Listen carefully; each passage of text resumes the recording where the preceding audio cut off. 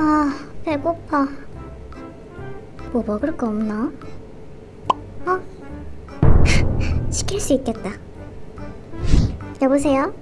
쿠폰 10개 모았는데 오늘 사용할 수 있나요? 아, 네. 탕수육 주시고 짜장면이랑 짬뽕 국물이랑 단무지 많이 주세요. 짜장면에 파김치를 빠뜨릴 순 없으니까.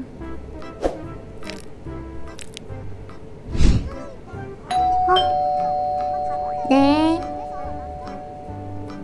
헤헤. 와.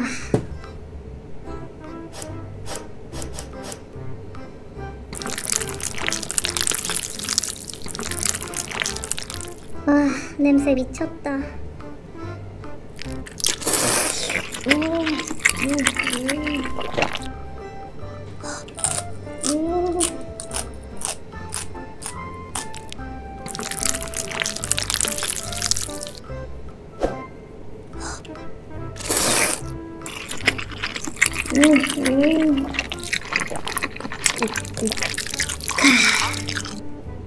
와.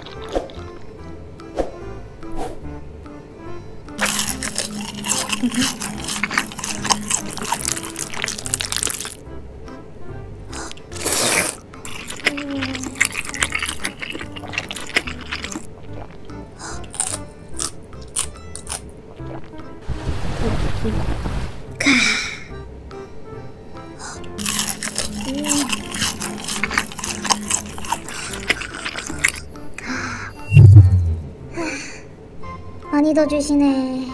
배 터져 죽겠다. 쪽지가 왜 있지?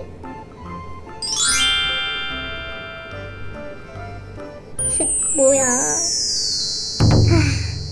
앞으로 여기서만 시켜 먹는다.